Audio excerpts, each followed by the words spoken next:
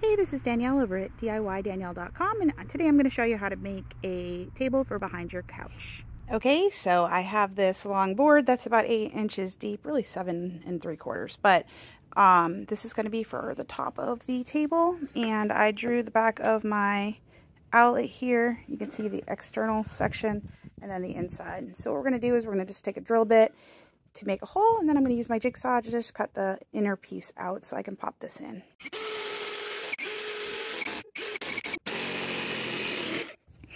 Okay, so as you can see, this fits in here, and it fits right on top, so I could screw it in here and here.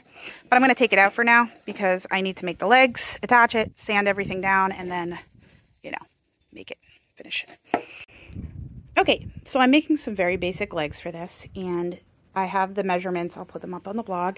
But I've got my 2 legs, or my vertical legs, and I've got 2 pieces that'll go horizontal on top, like this first piece that I already did, and then I have 1 little piece that goes in the middle. So I'm just going to pop some glue on top here and then screw them in. I have some trim head screws here, so they won't show very much, although it won't matter because a lot of this is going to be hidden either underneath or on top. But yeah, I'm going to do this. I'm going to screw the top in, and then I'll screw the bottom in. Okay, so I have the bottom one is the new one I'm working on here. I'm just marking where the placement is so they're equal, or equal-ish, so they won't be obvious if they're different. And then I'll screw this in, and then I will do the bottom after that. Okay, so I situated this just a little bit off from the edge. I'll do an equal spacing on the other side. I added glue, and then I'm going to screw down into this with 2 different screws to hold it in place. Okay, here it is attached, and then I'm going to attach the one on the other side using the same spacing from the opposite edge. Okay, so I added a brace here, and I added a brace there, and then I'm going to take this piece of trim and put it along the front here. I'll show you when it's finished, but I just want to cut it to the right length. It's got to be equal, so it'll cover this and this. Okay, so I ended up putting another piece of trim on that side and 1 on either end, just to make it look a little nicer and cover up the plywood edge, give it a little bit of extra stability too. I was thinking about putting another piece along here.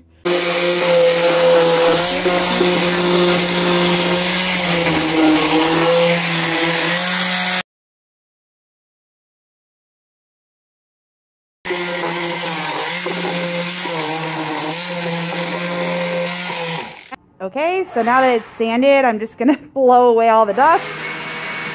I got some of this already, but just going to blow it away. I'm doing like a grayish on the edges, and then I'm going to do blue on the bottom. As you can see, once the top and the edges dried, I taped them so they wouldn't get any paint on them, and I painted the legs blue.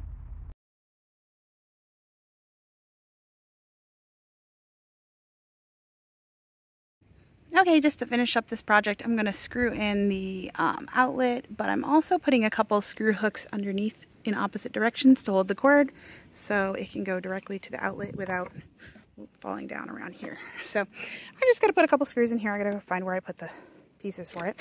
Those are all my screw hooks. I love these things. So this worked out really well.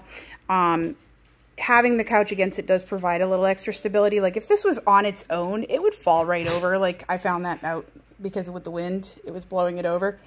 It was fine. It would stand up straight in the garage, but the minute the wind came, it would blow it over, which is fine. It's a thin table. It's supposed to go behind the couch, not be something that stands on its own necessarily.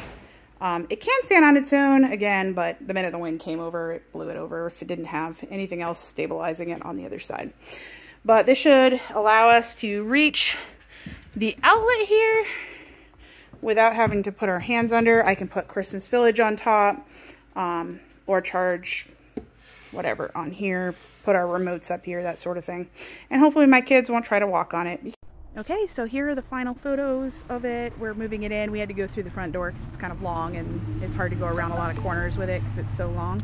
But I'm really happy with how this came out. It looks great behind the couch.